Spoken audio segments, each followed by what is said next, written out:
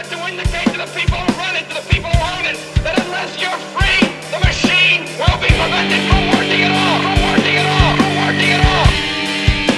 Don't lay down and die because a new world order, the business of the day for the elite when they're coming to take your freedoms away. And this is a problem that is so big it almost defies logic. That's how New Hampshire's drug czar describes the heroin epidemic that is gripping the state right now. Jack Wozmak probably isn't a name that you're familiar with, but as heroin flows into the state through a seemingly endless pipeline that stretches all the way to South America, he is a key figure in this ongoing battle. 22 kilos, enough heroin in a single bus last month in Manchester for 726,000 doses of a drug that takes only one to create an addiction.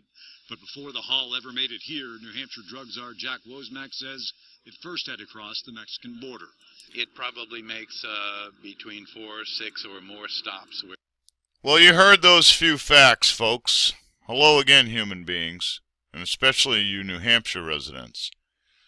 You hear the statistics. You see the headlines continually with the heroin and opiate addiction, most of which started with your prescription pills. I'm a New Hampshire native. I know exactly what went on there. You pushed the pills. You pushed the opiates. And then when people couldn't get them and they ran out of work and they had a habit that made them cringe and sweat and vomit, they found out that, hey, I could get heroin and relieve myself of this, and it would actually be cheaper than the pills that they've got me hooked on. And then just a few days ago, a good friend of mine who has, been watching the world, caring about his community. Oh, did I mention that he overcame his opiate addiction with the use of cannabis? Did I mention that he took himself out of this problem that's running rampant throughout the live free or die state? Live free or die. This kid almost did die. He pulled himself out of that. A good kid. A good guy. Cares about his family. Cares about his community. Cares about his country. Cares about the world. Keeps himself informed. Warns people of bad weather and traffic accidents, and does all kind of things and works for a living.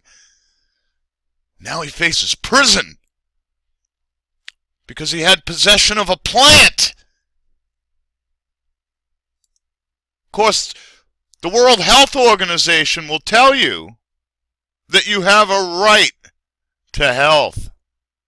Right here, this quote is nice, isn't it? The world needs a global health guardian because you can't take care of yourself. A custodian of values, a protector and defender of health, including the right to health. And I'm going to add, the right to good mental health as well. The right to health means that governments must generate conditions in which everyone can be as healthy as possible. And with over 260 cannabinoid receptors in the body is not as healthy as possible without cannabis. New Hampshire law violates human rights, international law. It's unfathomable in today's society.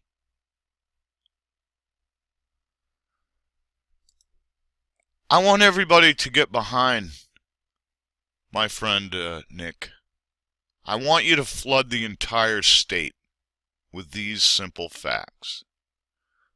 That cannabis is necessary for good health in many, many people. It is a human right. And that if a law is unjust, a man or woman is not only able to ignore that, they're obligated to do so.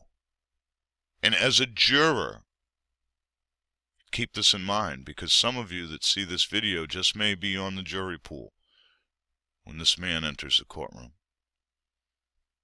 This man that pulled himself from the depths of hell, all while supporting his community and family and working.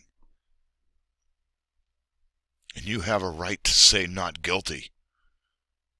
even if his actions did violate the written code, the written statute, the written what you call law. There is no law if it violates my being or anyone's being. There is no law. The law is void. You must acquit. You cannot send a person to prison or take their money or consume their time or beat them down or slander their family for the possession of a plant. And I'll challenge all you New Hampshire residents. If you don't stand behind that idea, then you need to change your state motto. Because a man is not free when he does everything right, and then he's put in prison for it, or threatened with prison, or his money stolen, or his family put in horror. You can't do it. You can't do both. Either change your state motto to "we kill you," or ignore your cannabis law and overturn it. Or you're all liars and thieves. Much love.